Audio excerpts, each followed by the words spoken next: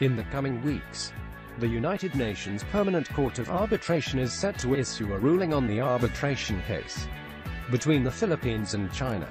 If the ruling favors the Philippines, there is no guarantee that China will follow the decision, because they refused to honor the UN Arbitral Tribunal and reiterated that it has indisputable sovereignty over the disputed sea.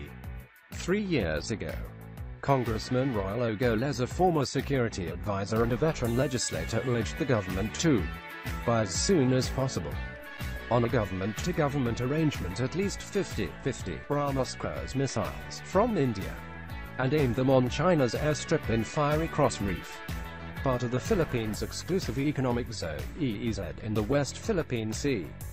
Goles said, "We can allocate an amount from the Malampaya Fund, which a distinguished legal expert told me can be used for this defense project."